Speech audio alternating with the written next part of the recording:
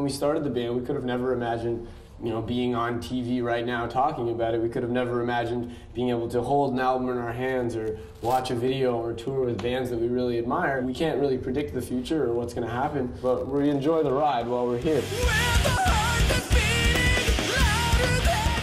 There was a while where we received some commercial success, and I think that when some of that commercial success started to slip away from us, we were just kind of wondering if anybody was listening anymore or if anybody cared anymore.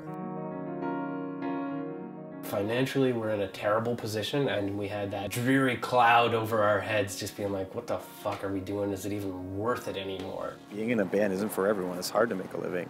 So it's totally understandable that people might want something a little more structured. The music industry was changing, we were changing as people, and eventually something has got to give. Trying this new thing, this crowdfunding thing, really was, I want to say a last resort, but I think if it really didn't go well, it probably would have sent a pretty strong message to us that maybe our time has come and gone and it's probably time to move on. Band sucks, don't care. Anyone who donates likes shitty music, fuck you. Press launch. We all did a shot over text message. There's $700 here, this is amazing. Refreshed again, it was 25. Refreshed again, and we're getting close to 30. And we're like, as soon as the protest campaign went up, there were thousands of people that clicked onto it. people are still interested and let's give this another shot, at least for the album. Something comes around to even that out. First thing is we have to replace a band member for the album.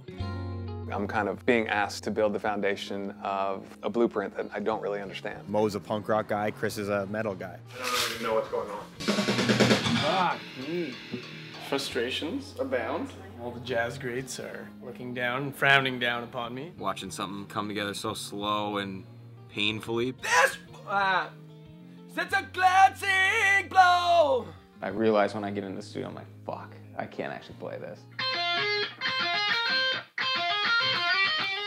It's art. It's objective. Oh, barefoot little half man, you've got a journey before you.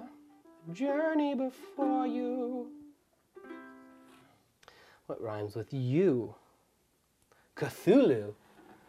How do you pronounce that?